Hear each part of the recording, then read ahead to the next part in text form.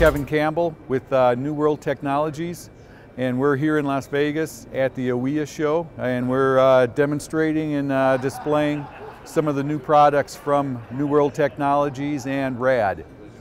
First tool I'd like to introduce to you is a brand new right angle 90-degree E-RAD. You can get into some tight spaces with this tool. Hub bolts is a good example where you can get in behind the bearing housing and easily address the hub bolt application with a 90-degree E-RAD.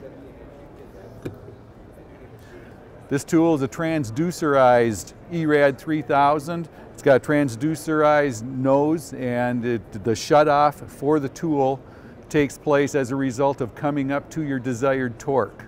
So this is kind of a unique tool in that it's quite precise, and the shutoff for the tool takes place as a result of reaching your desired torque.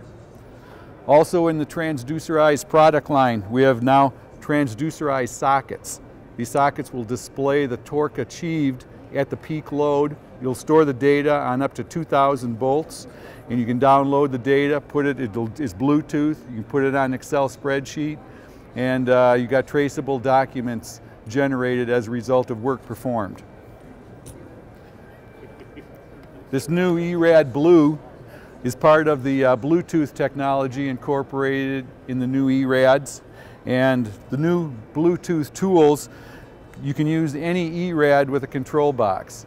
If you had 10 tools and one control box, you can put any tool into any control box and have it fire up, start off, and the calibration will be right on as a result of the calibration information being stored in the handle of the tool. So what we're going to show here is we're going to cycle the tool. This E-RAD is an E-RAD 700, and we're set on our control box to 500 foot-pounds. So that's going to be our desired torque.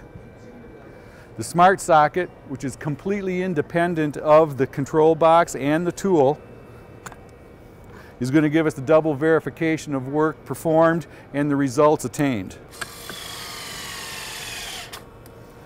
So we've got 500 foot-pounds on the control box, and it graphed it out here, so you'd see that the torque increased, it peaked, and then dropped off as we reached our desired torque. You'll be able to download data out of the control box in the E-RAD to show work performed, and then you've got a traceable document that can be generated as a result of the transducerized socket downloading the information, putting it into a spreadsheet, give you time and date stamp, bolt number, and the peak load achieved. More or less, that's the extent of the new product line. You know, we've got the 90-degree tool, we've got transducerized tools, and the capability of transducerizing the tools can be with even a battery-powered tool.